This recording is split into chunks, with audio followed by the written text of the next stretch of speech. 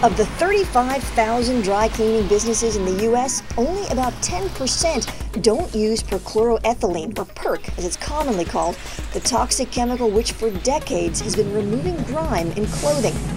And according to Occidental College's Pollution Prevention Center in California, those PERC-free businesses only have two choices if they want a dry cleaning process that's truly environmentally friendly. And ironically, one of them involves washing clothes in water.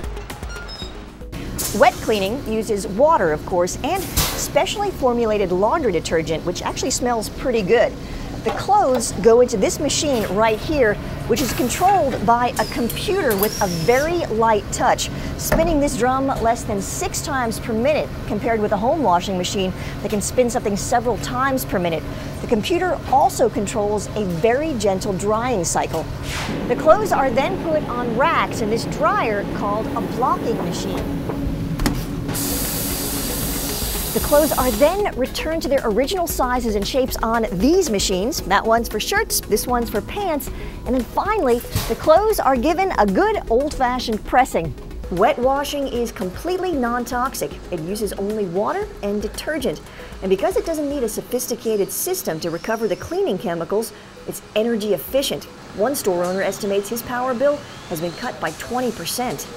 For Forecast Earth, I'm climate expert Dr. Heidi Cullen.